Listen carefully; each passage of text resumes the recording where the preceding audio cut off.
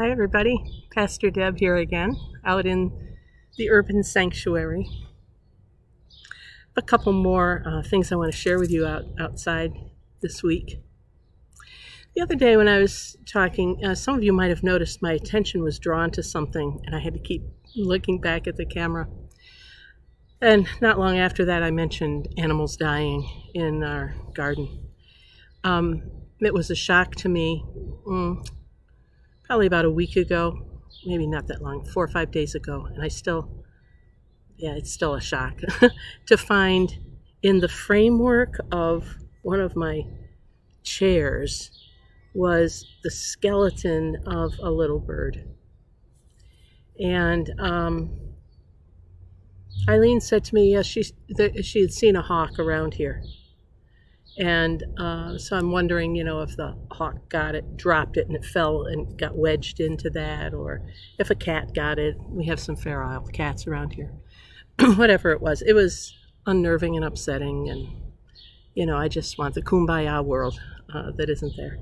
But it was interesting because as I was recording, I looked over there to where I was going to talk next about the ornamental grasses, and I saw this thing that the more I looked at it, the more it looked like the shape of a bunny or a bird with its bill sticking up that was also dead. I looked, it wasn't moving, it wasn't breathing. And so that upset me. So I had to gird up my courage and walk over there. Didn't want to, bent down, looked at it, and it turned out it was paper. It was paper that's been outside, looks like Dunkin' Donuts, something or other. Where we live is, I don't know how to describe it except to say there's a wind tunnel, because across the street is a long building. It's a factory, and it's a long building that runs a good block. And so the wind comes up here, and we're near the railroad tracks and the public market, and so the wind comes like pouring down there, and we always have trash and litter to pick up in our yard. Even if people don't drop it here, they could drop it, 3 blocks away, and it would end up down here. And so that's probably where something like this came from. But as I realized what it was, and I bent down ever so gingerly to pick it up, I got to thinking about all the times in my life when I've been dreading or fearful of something that wasn't.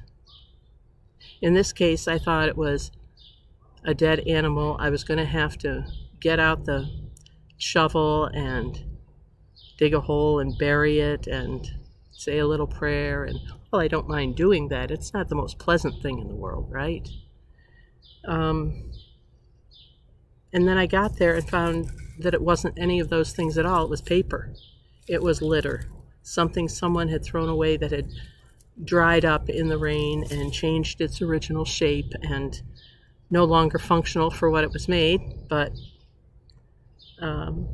it wasn't what I thought it was. And so here I was dreading and a little frightened and unnerved and anxious about something that didn't even exist.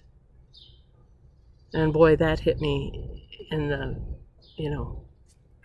palm to the head moment of, how often do I do that with other things in life? I dread them. I put them off. I don't want to make that phone call. Maybe it's as simple as I don't want to clean up the kitchen. And then when I do, it took all of like 5 minutes or 6 minutes. And I've been dreading it for a day. Do you do that? I have a feeling most people do. About some things I've gotten really good. If an idea occurs to me, then boom, I usually go and do it right then, which is a little ricocheting for Eileen, who hasn't lived with that before. But seriously, aside from that, I think most of us try to avoid the things we don't like, and we worry about them, or at least they're in the back of our heads. And then we know we can't hurry them along, even if it's something that we want, like an upcoming surgery where we know we're going to feel better. We don't really want to go through that. There's the dread of going through that and knowing what the recovery is going to be like. And yet, many, many times, what we are fearing is not what it is at all. And when we get close enough to it and deal with it, we find that out. And then I feel kind of silly looking at a piece of paper and thinking it was a dead animal. So, what's the lesson in that for us?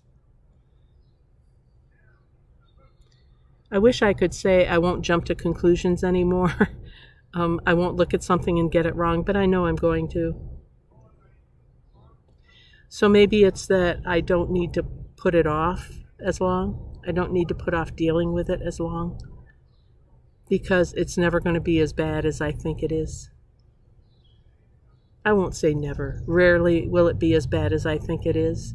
And on those occasions when it is, well then, to go back to another day this week, we have the living water, and we have things around to comfort us, like mugs. And we have,